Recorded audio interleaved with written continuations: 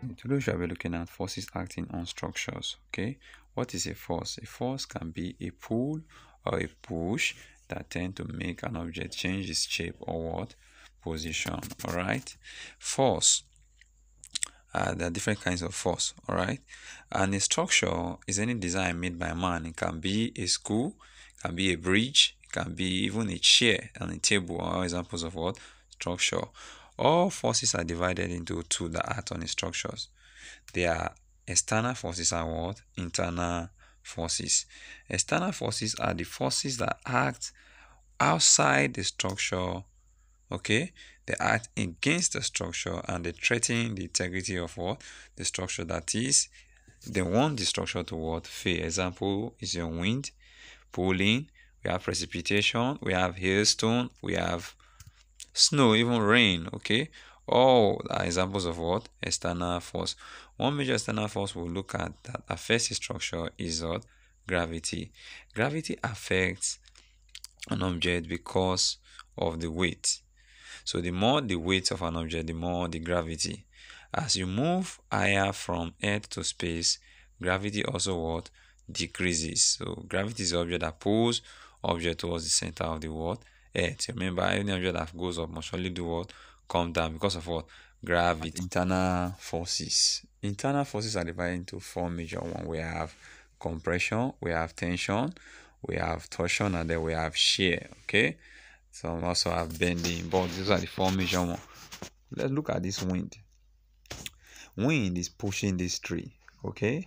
As the wind is pushing the tree refuses to what? To break.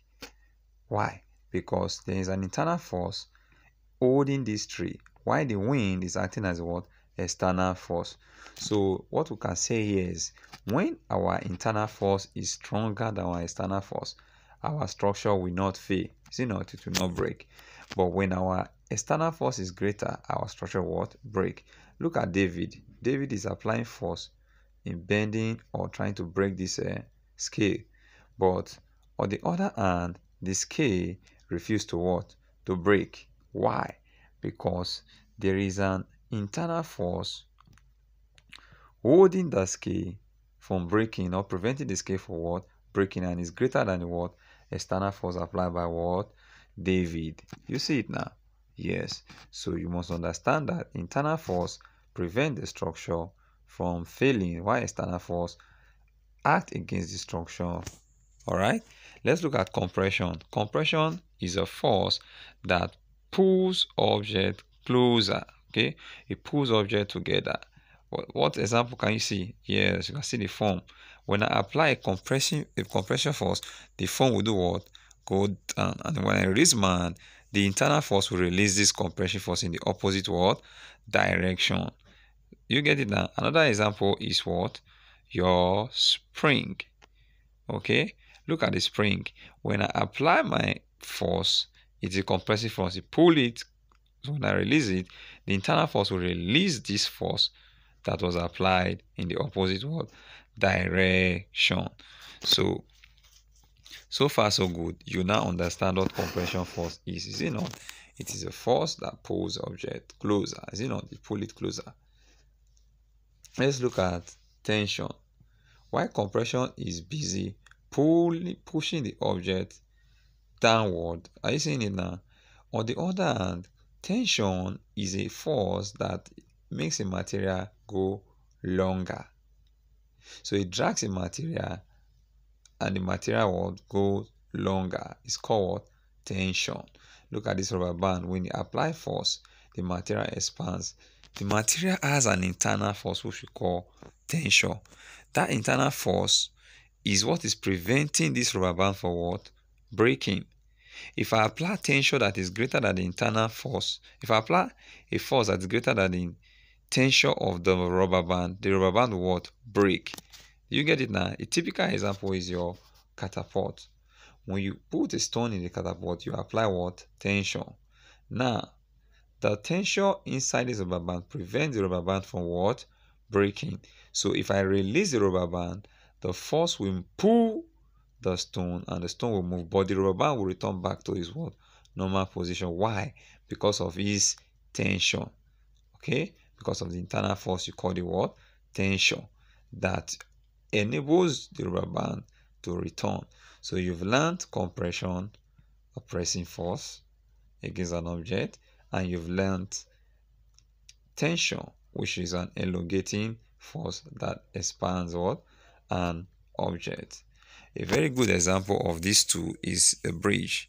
Now, when this car is passing, the top part of the bridge will experience what? Compression. Is it not? Yes, it's experience compression because there is a push from the weight of the car. Why the underneath the bridge that is made with iron will experience what? Tension, because the car is what? And the bridge is what? Elongated because of the weight also. Do you get it now? Yes. So let's look at torsion. Torsion is why tension, compression is pressing, elongation and tension is elongation. Torsion is a squeezing force. You see it now. You squeeze a material.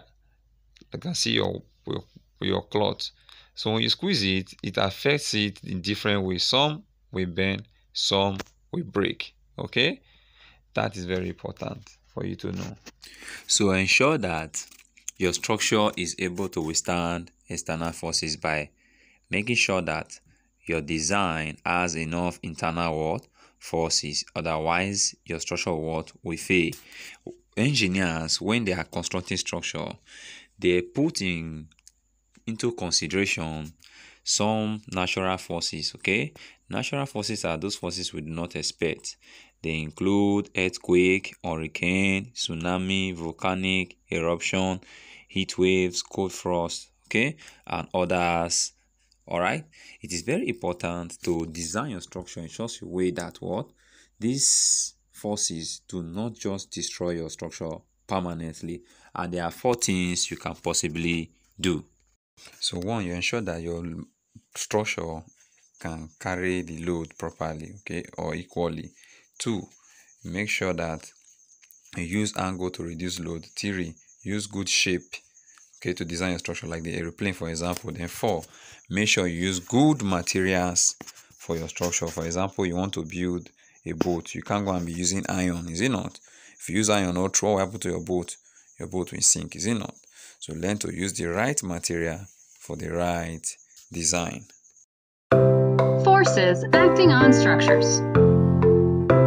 External forces act on the outside of a structure. Gravity pulls down on all structures.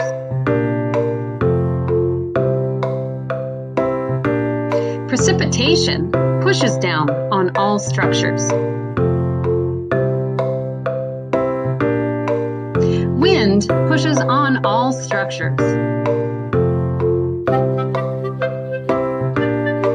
Tectonic plate activity pull and push on structures. Waves push on structures.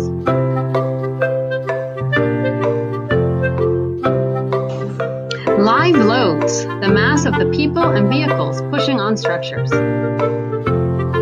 Dead load, the mass of the object pushing on itself.